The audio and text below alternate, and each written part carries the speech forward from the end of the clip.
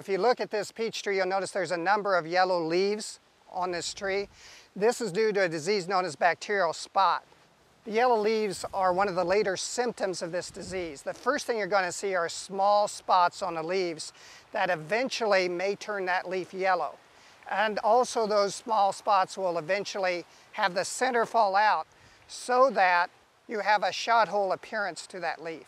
You'll notice that each of those holes has kind of a reddish fringe around the outside. That's characteristic of bacterial spot. The problem with bacterial spot is it's not a fungus, it's a bacteria.